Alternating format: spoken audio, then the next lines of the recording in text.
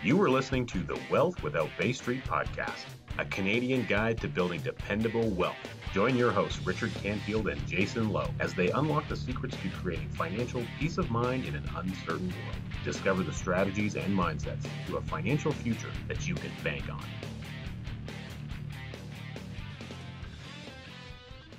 Creating wealth, eliminating debt, and controlling the banking function as it relates to your needs takes practice. It takes education. It takes a little bit of time, but it's an incredibly liberating way of financial life. We would encourage you to learn more about it. A great way to do that is to head on over to wealthwithoutbaystreet.com/masterclass.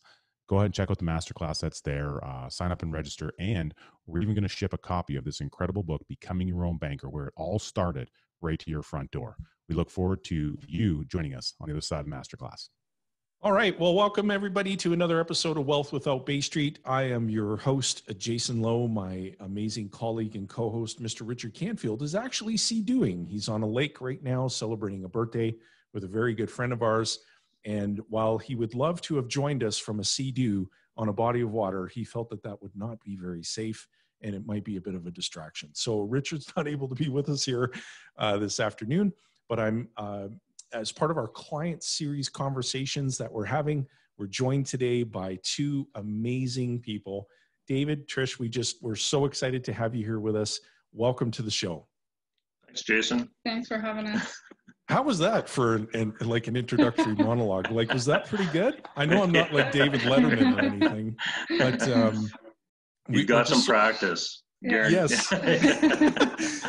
Well, I'll tell you, we're so grateful to have you both with us. And what I would invite you to do is maybe just share with our listeners who, they visit our podcast and they use the words, "Hey, we binged on your podcasts. We listened to every episode that's in your catalog." And we're starting to hear from existing clients. And these are really interesting stories. And so maybe take some time just to step through what life was like before becoming your own banker and how you discovered the process. Do you want to go? You go ahead. Well, I would describe Trish and I as probably average citizens, I guess. I mean, in terms of income level, we live in a typical neighborhood. Lots of good people around us, but we're in a working neighborhood. Everyone's coming and going all the time. So, pretty typical. Yeah, we fit the mold of your average Canadian, I would say. Living paycheck to paycheck. Yeah, living paycheck to paycheck for sure. Yeah. I know before we discovered this, we were the pretty atypical RRSP, term life insurance, listening to our financial advisors, and at the time, and we're still actually with them with one financial thing, but I'm an ex-military member, so we were going through CISA Financial, which is the military financial advisor company. And and we got the same message, invest in your RRSPs, they'll grow 7% or 9% every year. And Bob's your uncle, right? Well, just in 20 years, you guys are gonna have so much money and this and that. Well, I think it's been about 20 or 25 years now since we started doing that. Since then, I've put myself through school using my RRSP money and savings. We've borrowed against it before. We've used it for this and that and the other, and for using the mortgage program and everything else. So we always thought it was a great thing, but in the end, there's almost nothing there. So we've always had to start over again. Put more money into it, and then hope that maybe we can keep this nest egg going a little longer this time before we have to tap into it again. Right. And so And all the while getting loans for everyday life things. Right. You know, our vehicles, our, you know, anything, you know, we'll say maybe over $5,000 that's unexpected, or, you know, those kinds of things. So always chasing our tails. Yeah. Always. We were always chasing our tails. And I yeah. think that's the same for a lot of people. Absolutely. Listeners can relate, you know, because we speak to folks in that same circumstance all the time. And how did you discover the process of becoming your own banker? What was that moment for you when you said, okay, I think I'm onto something here? Well, you're going to laugh because it is really just me. Like I've over the last couple of years, I've sort of stepped out of the box of thinking like everyone else. And I really I resonate with anyone that thinks a little bit differently, and that goes for a lot of things, which we won't go into right now. But it was interesting. Trish went into Safeway in Fort Saskatchewan, and I was just listening to 630 Shed,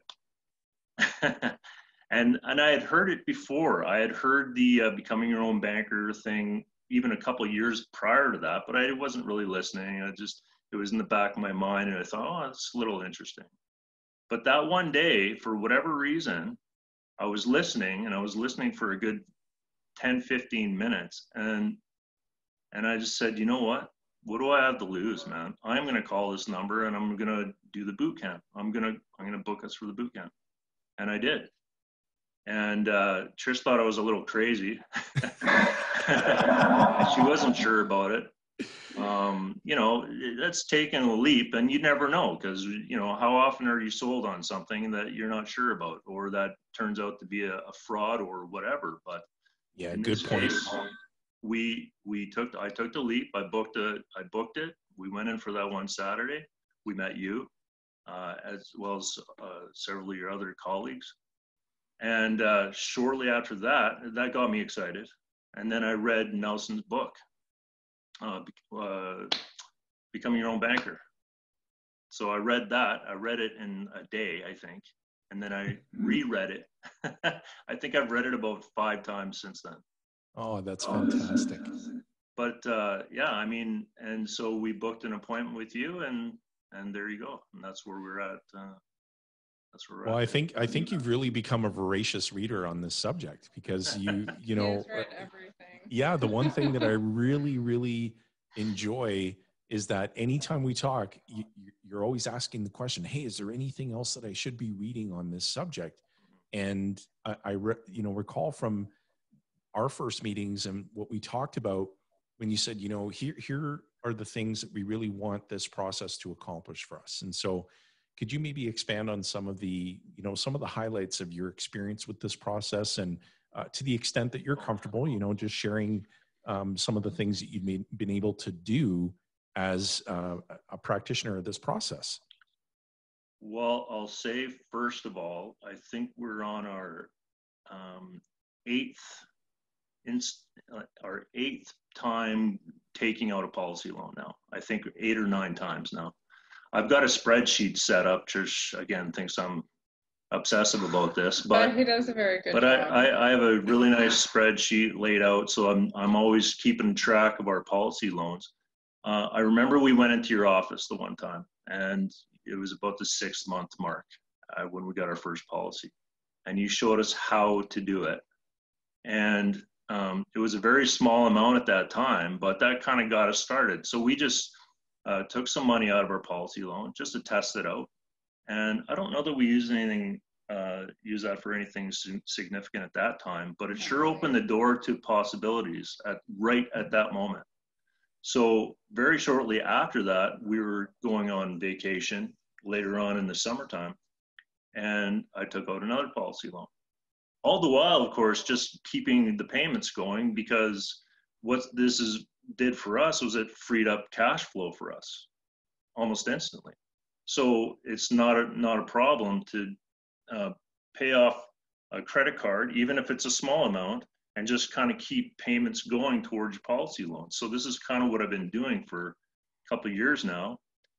And it's been very freeing, I think.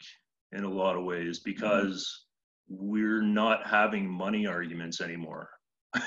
And we don't have to go to the bank. And we don't have to worry about where money's coming from anymore. Like, well, I mean, when you're talking about big sums of money, we're not quite there yet, but you can see the growth finally after 20 years of doing the same thing. We're just now starting to see positive growth. Wow. You made a very powerful statement when you said, you know, we don't have money arguments anymore. That is, if you think about, you know, there are couples out there right now who are arguing about money. Mm-hmm. And one of the biggest contributors to, you know, relationships basically crumbling apart are financial problems that are directly the root cause is money. Oh, yeah. And so to hear you say that is just, it's very humbling. And Trish, I'd love to hear from you. Like what has been, from your vantage point, what has been the biggest positive impact of taking this process and implementing it in your life? I think for me, it took me longer than Dave to kind of get on board with the thought process. But once we started changing the way we were thinking, and we started the policy loans and then using them for things we needed in our life, then, you know, the wheels start turning, and then it just kind of takes a whole life of its own.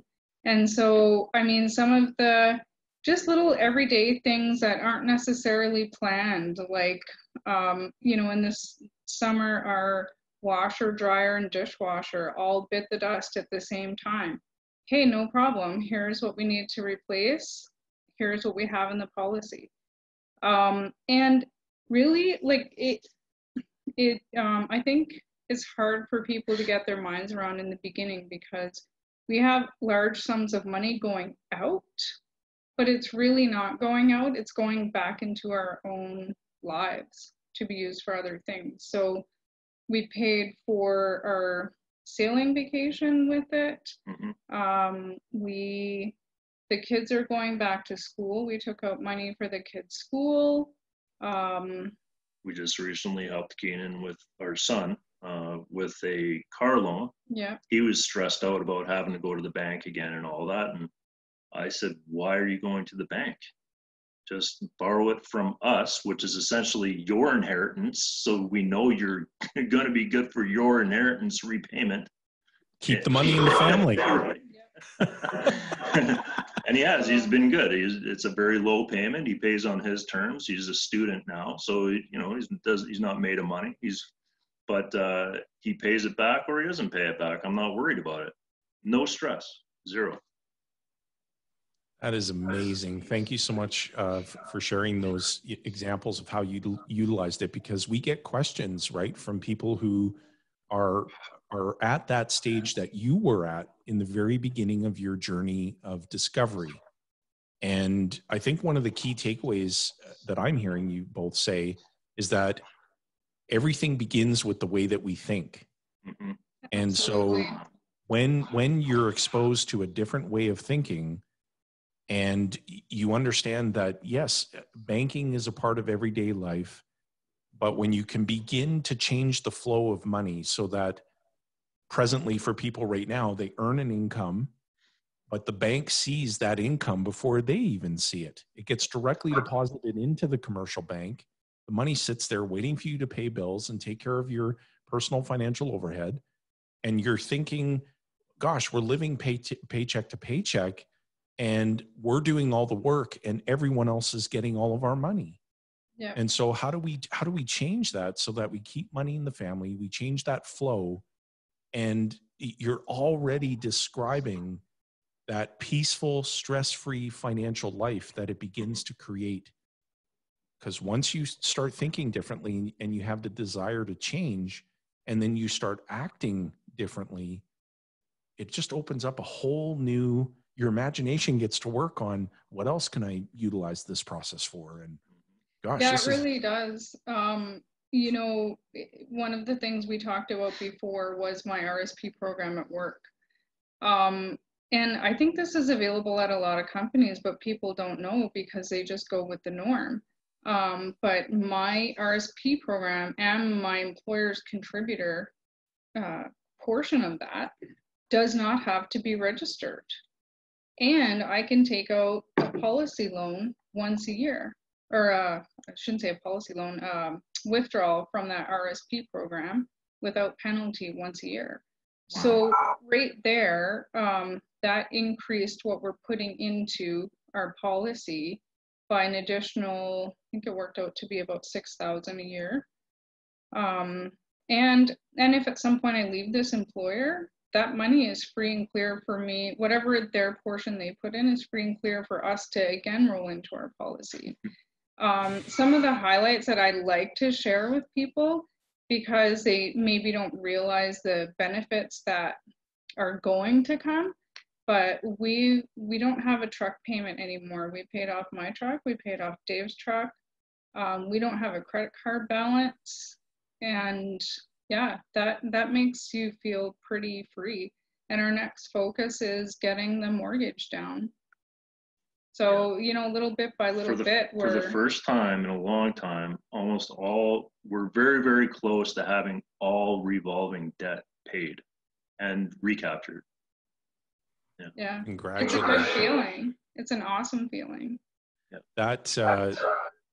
Yeah. I have goosebumps just listening to you describe it, because it really is, it's such an honor to be able to serve. And I think I can speak on behalf of all of our listeners as well. So thank you, David, for your service. And we appreciate it very much. And it's one of the things that we want to make sure that folks who are researching this process is, we always love to ask existing clients, what would you share with people? What advice would you give them as they're going through their journey of discovery of becoming your own banker, the infinite banking concept? What advice would you share with them?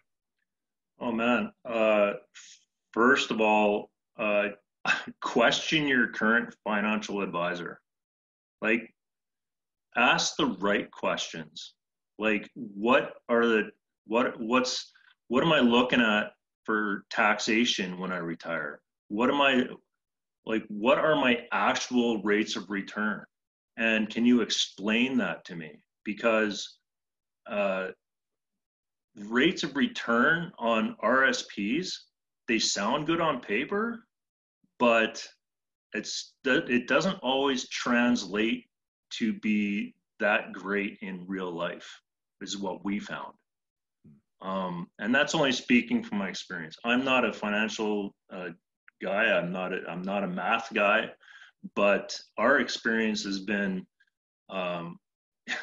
like, the returns have always been pretty abysmal. Like, they're never as good as what they seem. And I would start there, and then I would either pick up a book and read about this stuff, or attend the boot camp and do it as soon as possible. I think for me, my advice would be, you need to start as soon as humanly possible, because we wish we would have started this 10, 15, 20 years ago. Really, time makes a huge difference. And even in the short time we've been doing this, we've seen what a big difference that makes. And even if you can't afford to do a lot in the beginning, like, you have to start somewhere. And even our son also has a policy with you, and it's a small one. He is young. He is 21 years old, and he's just starting college. So he can't afford much, but he's got it started. And we've told him, you know, no matter what's happening throughout college, do not miss contributing to your policy. And if there's a risk that you're going to, you tell us and we'll pay it. And that's how much we believe in this program and getting started on it as early in life as possible. That is such incredible advice. Thank you for sharing that. And, you know, of course, we're describing the process of becoming your own banker, the infinite banking concept. And one of the, of course, the holy grail of books on the process is R. Nelson Nash's book, Becoming Your Own Banker. And it's looking a little worn.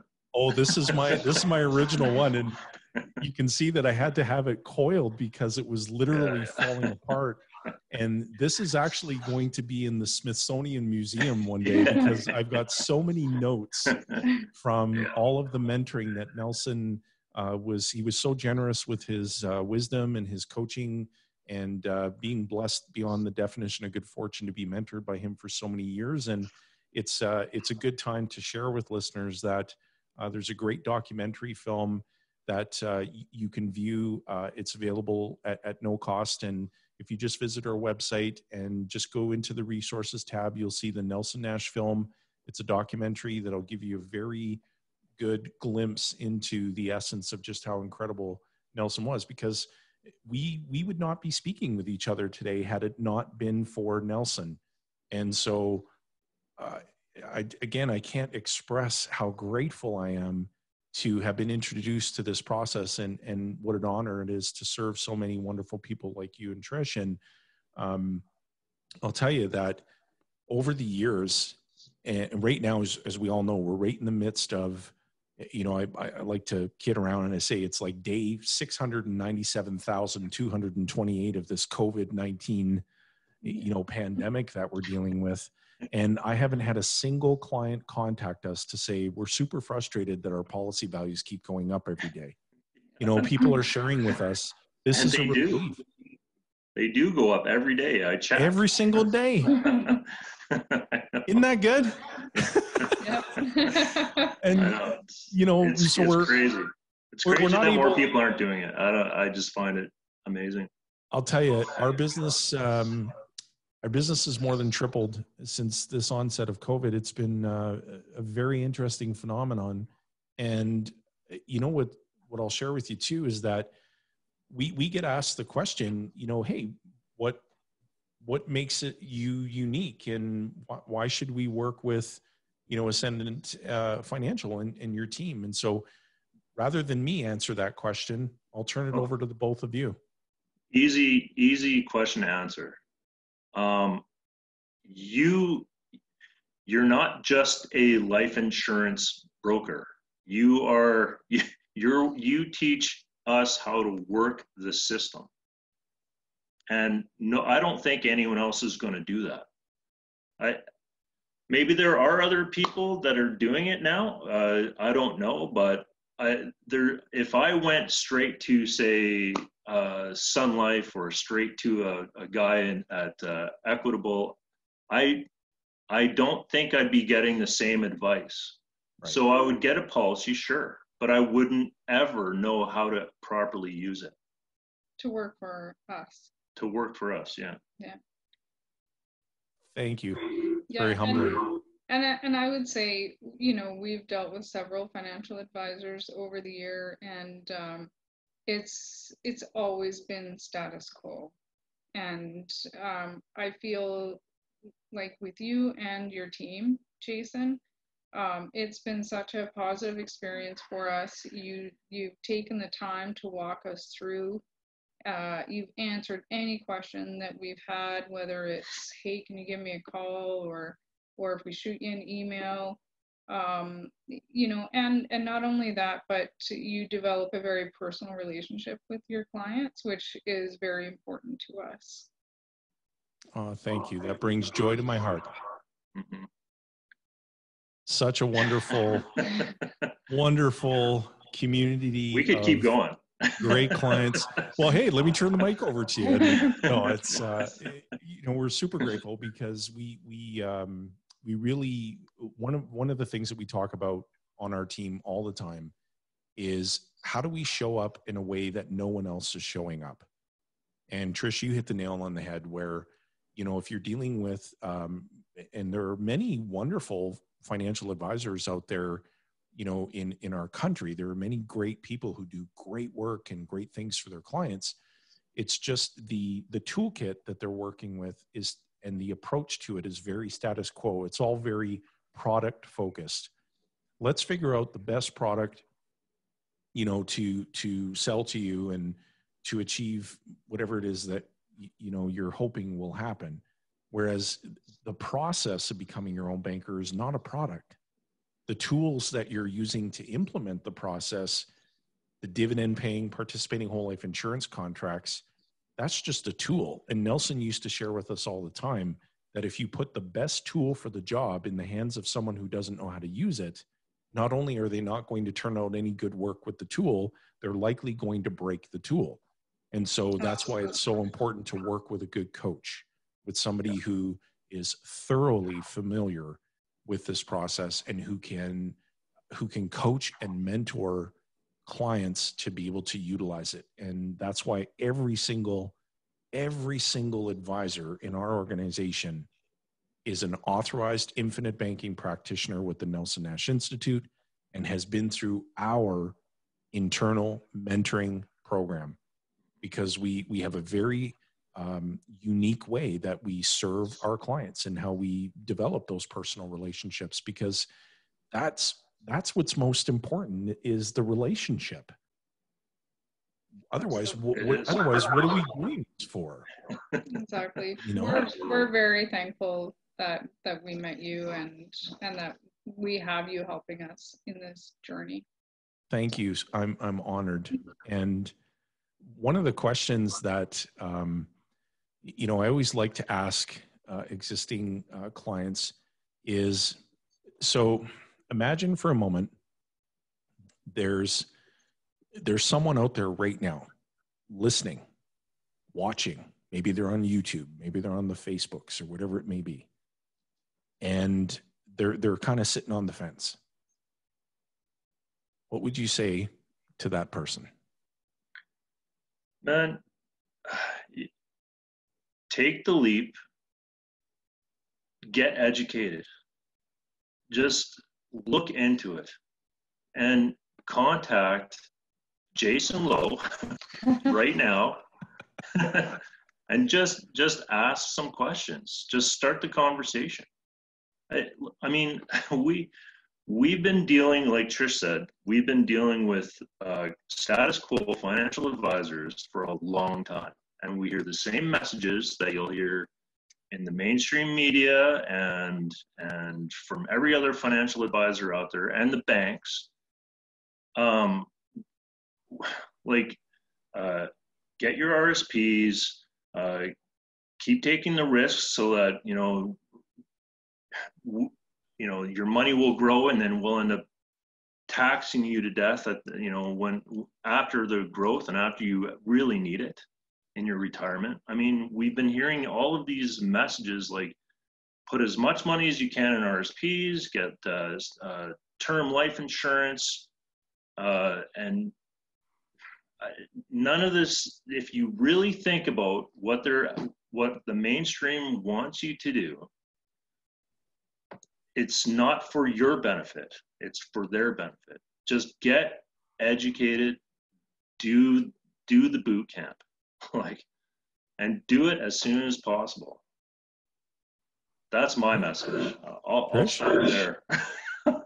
Yeah, no, I mean, Dave summed it up pretty good. I would just add to that we're getting to the age where we have some friends who are retiring, just about to retire, and some of them have already retired. And they're learning a lot, but they're learning it the hard way, and it's a bit late. So we're seeing that writing on the wall, and we're so happy that we're not going down that road. Wow. That's amazing. Thank you both so much. And, as it relates to getting educated on this process, because we're still in the midst of this, COVID-19, is that, so if you found yourself thinking while you were listening to Dave and to Trish, you found yourself thinking, wow, this is something that I really want to explore more. I want to get more education. In lieu of a boot camp, we do have a master class. And so that masterclass is something that you can enroll in and consume 24/7 from any device that connects you to the internet. And so if you visit wealthwithoutbaystreet.com/masterclass, again, that's wealthwithoutbaystreet.com/masterclass, you're going to see everything that's included in that for you. And we would wholeheartedly encourage you to do that, and certainly to capture any thoughts or any questions that come up for you, so that, as Dave mentioned, you can create that time and you can speak to myself, you can speak to someone on our team who is going to take the time necessary to make sure that you get to clarity. And if you like what you see and you like what you hear, and you decide that this is an advantage to you and to your family, that's great. And if you don't, as long as you leave happy, that's okay too. And I can't thank you both enough for joining us and for committing some time from your schedule. We know that you could have been doing other things on this Friday afternoon, and you chose to spend it with me, and I'm very grateful. One of the parting questions that I always like to ask every guest on our podcast, if you think for a moment that not all heroes wear capes, and you may not think of yourself as a hero, but every single time that you're adding value to other people, that you're creating benefit in other people's lives, you are. And so my question to the both of you is, who do you want to be a hero to? Oh, man. He has to think about it. Yeah, go ahead. For me, it's the kids. Yeah, hands down. Yeah, I was going to say the kids for sure, but there's also a lot of people out there that are struggling, and if they just thought about things a little differently, it would open up a whole new world, and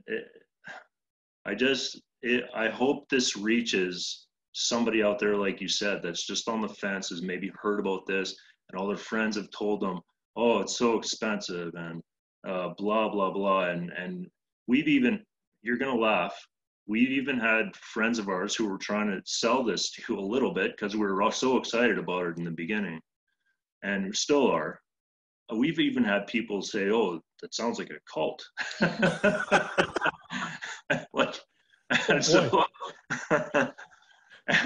So anyway, so we have a chuckle about that all the time. But man, all you need to do is just think about things a little differently and get educated.